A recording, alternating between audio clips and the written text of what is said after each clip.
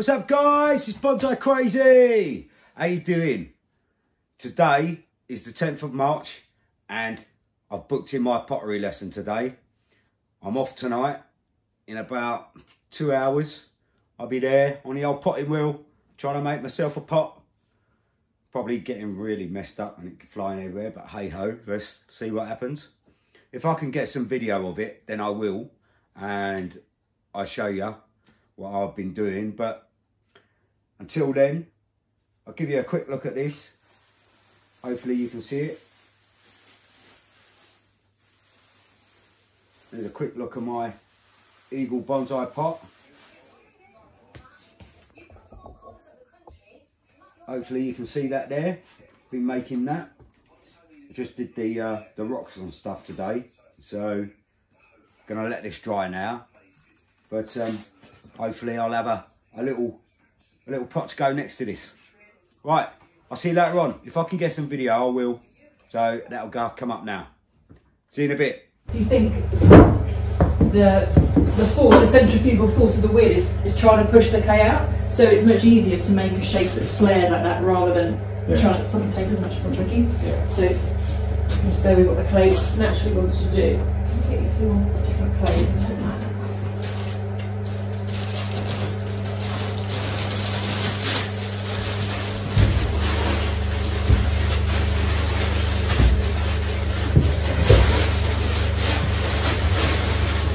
Did you start with the bonsai trees and then think you need to make some more interesting pots to put them in, or did the pots come first and then the bonsai trees? I actually started just to make stuff like about 7-8 years ago. Yeah. I just started making stuff. I was like, right, I've got it in me. I just want to make stuff, and I made things with slate, things with wood, and then I decided, I'm going to start with sand and cement.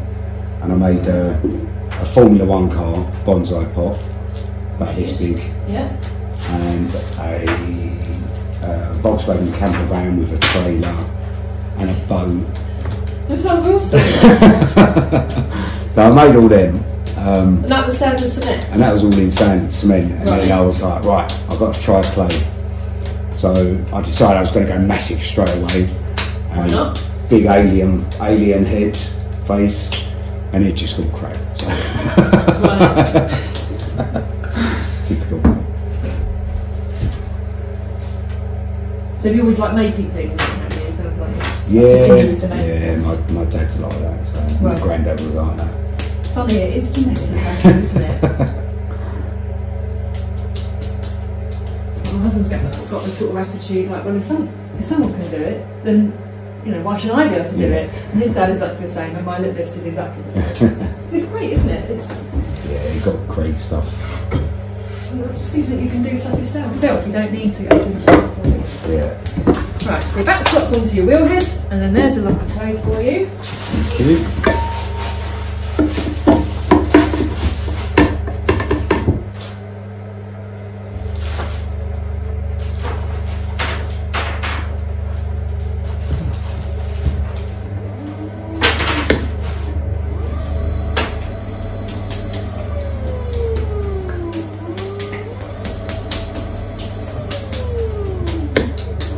So do you fire have you got a kiln? Do you fire your stuff at home? Yeah, I've got a kiln in the garage. So yeah, fire it all here, which is really handy. So that's the thing, I think sometimes people get into clay, they can get themselves a wheel, get a second-hand wheel, it's not too much. So a kiln, that's the bugger because £4 grand. I looked at it the other day, I was checking it out. £4 grand. I was given one for free. Yeah? Wow. This is one of those moments where you think, someone's trying to tell me something, and my clay supplier, I was on the phone to the clay supplier getting something, and someone came into the shop, they were moving down to Cornwall, from just somewhere in Kent, so I've got a kiln I need to get rid of. You can get someone here with a man and a van in the next hour, they can just take it for free. Right, get on that phone quick. And yeah. Straight away. I couldn't. Even if you pay for the man in the van. It's no way you can start a business, start a pottery business, just that kind of outlay is huge before you're making any money, so that was a bit of a gift really. And it's, you know, that was what, 8 years ago, this is still going strong. There we go. Right, okay, so put your clay in the ball.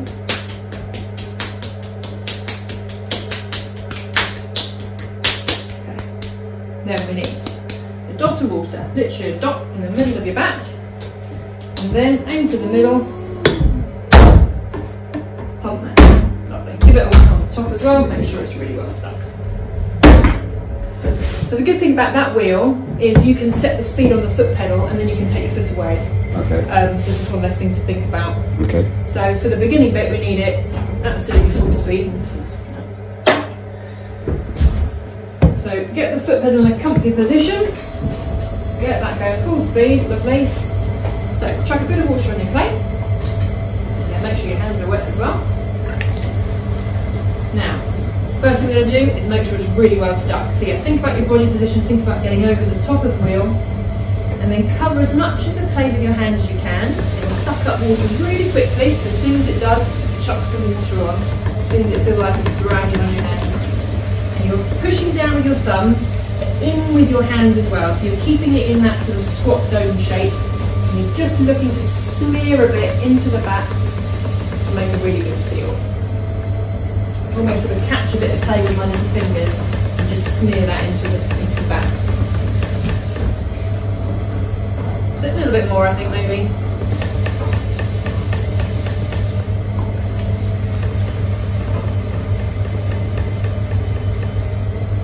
Nice. Okay.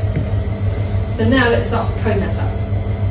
So, make sure your hands are wet, fingers overlap at the back, heels of the hand opposite each other, squeezing in. So you'll need a little bit of welly at the bottom to get it moving, but then ease off the pressure as it comes up.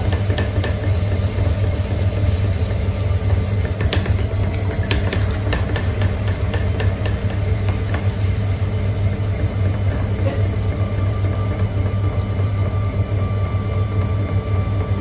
So you can follow the shape up with your hands as well.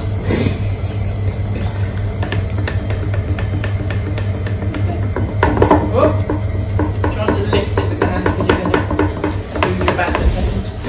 Oh!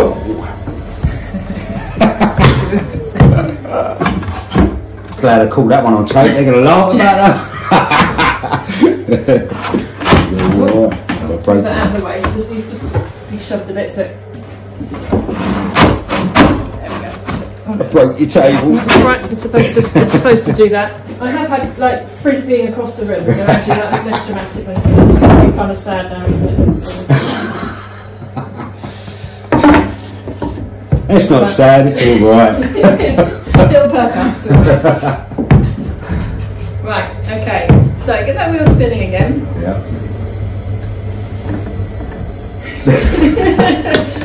Right, I think let's just. What should we do with you? Straighten it up. I'm just going to squidge it down a bit because that's going to give you terrible trouble otherwise. Right. So I would just lift it a tiny bit into a cone, just a bit. That's it, just so we can practice bringing that back down. So that's a karate chop on your right hand. Left hand up to meet your right hand. That's oh, that bit's all right. You can do that. There you go. Pushing that down.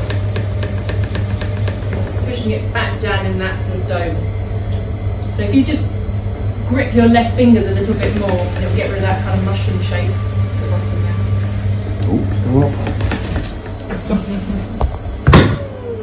So when you chuck it back down, chuck it upside down. Upside down. Before you do that, let me just get rid of a bit of that. That slip, because if it's too wet it just won't stick. Right, doesn't need any water on that now, that can just be chucked straight down. And give it a good sort of wiggle, and it will sort of adhere. No. You've got a scraper again. Do you know what, I'm going to give you on the back. I bet you get this all the time. No. Yeah. All the time. No, you're the only one. Give that a wallop down there. There we go. Right, that's okay. So now go to stick that back down to the back again. So covering the clay with your hands. Think about catching squashing a little bit of the clay, pushing down with your thumbs as well. So you're really squashing that onto the back, that's it.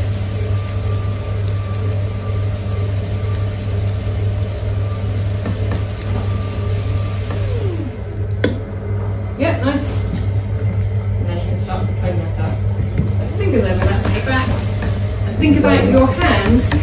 Your hands are doing the pushing in, let the clay go up. Try not to pull it up because then you pull the back up. So set your speed on the foot and just take your foot away and you don't have to push it back the foot.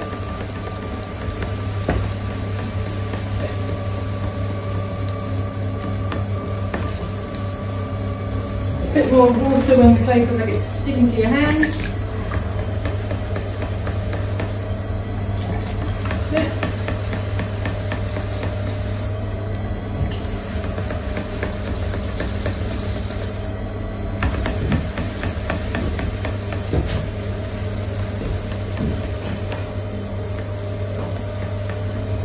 Hey, that's what I'll do me.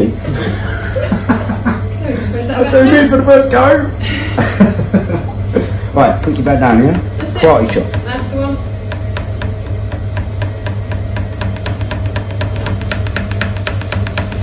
Squeeze those left fingers, you tuck that shape in, that's it.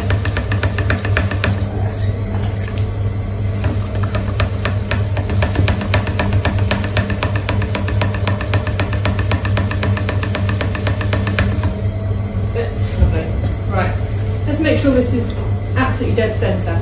Yeah. So if you put your hands on exactly the same position, now instead of the right hand doing most of the work pushing down, it's the heel of the left hand pushing away from you, pushing into the middle.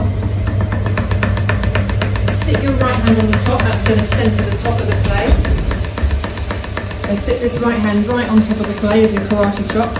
So start with your hand, that's it, right on the top, right in the centre, a bit more into the centre. That's it. Right, now push that clay towards me.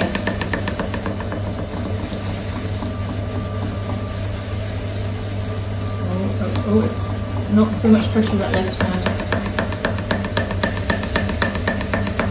So you're looking to it to be running really smoothly through these hands. So looking good. Lovely. Right. That was me. So, next step, we're going to put a hole in the top.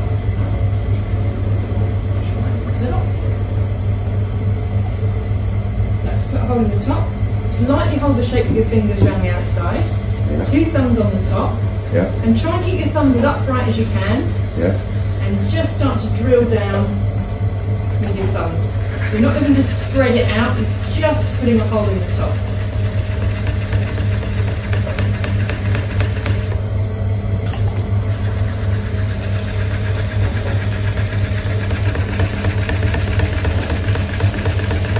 Think about leaving that little bit in the bottom, about a centimetre as a base.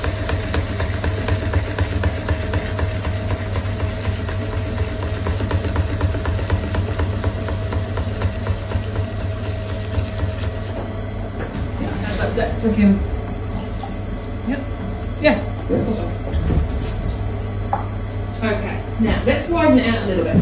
So to widen it out, 2-finger claw on your right hand, fingertips right down to the base, and then you're pulling that wall towards you with your fingertips staying at the base. So just the base comes out and not creeping sort of up the wall, stay parallel with the back. The left hand is pushing back a little bit, so it's like you're squeezing your right fingers into your left palm. So you can just control the speed as it comes out. Just start to give, that's it.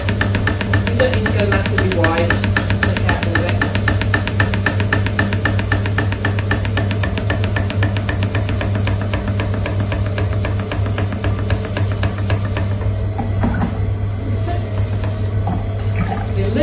As it gets a little bit thinner, probably wouldn't take it much wider than that. And I will slow the speed ever so slightly on your wheel.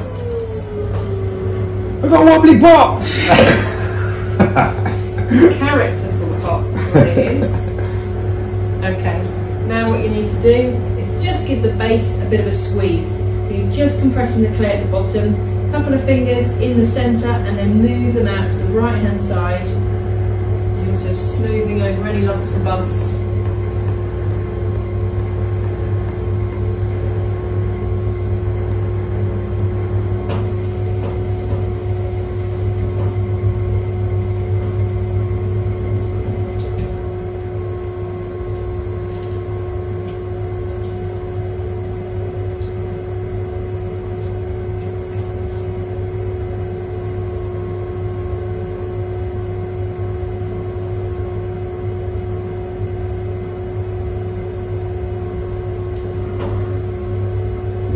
Alright, happy with that? Yeah, that's alright, yeah, okay. So now let's put up the walls. If you have a look at the profile of your pot, I mean, it's already a pretty nice bowl to be honest, but the shape is already a bit flared. Yeah. So if you start pulling up a pot when the walls are already like that, yeah, you're going to find it's going to get very flared very quickly, and then you're going to end up with a plate. Yeah. So what I would do is just hold around the outside and just squeeze in very gently, just to try and bring those walls in a little bit. It will just make the next stage a bit easier, but take it nice and easy. The clay needs time to compress, so you just need to gently convince it to come in. That's it, take your time. I think my bony fingers.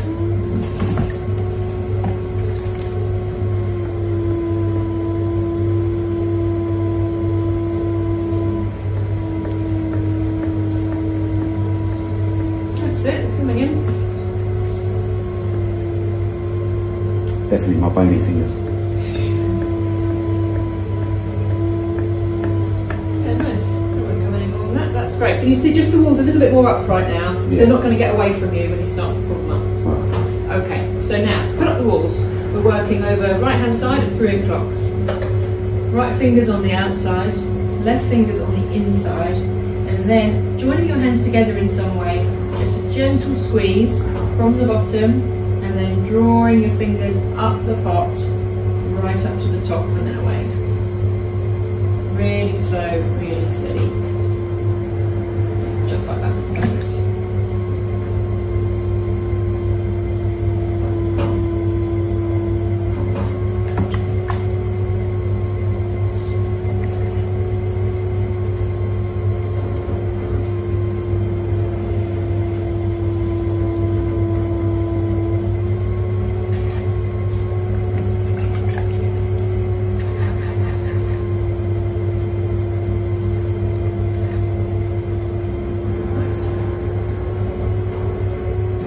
And you can do that movement with no squeeze at all. Literally just trying to gauge the thickness of the wall as you come up with your fingers, yeah, and seeing if there's any bits where there's a bit of extra clay that maybe you can shift on the next pull.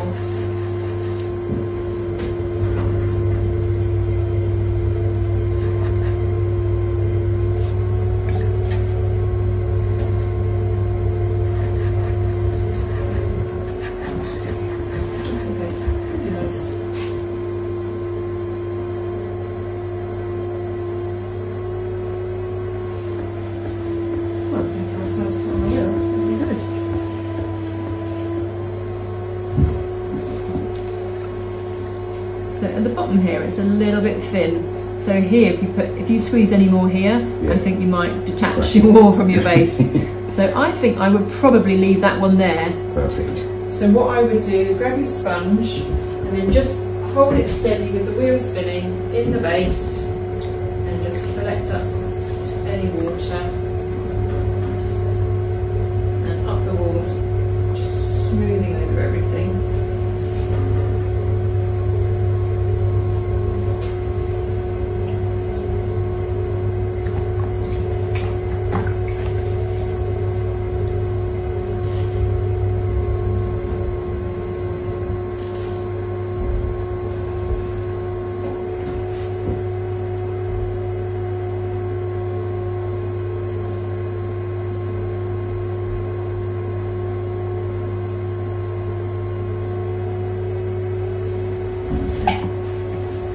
And you can hold it, the sponge literally on its end, like that, and it will just collect up any slip that's running around the top there, and you kind of rock it into the inside edge, outside edge, that's it.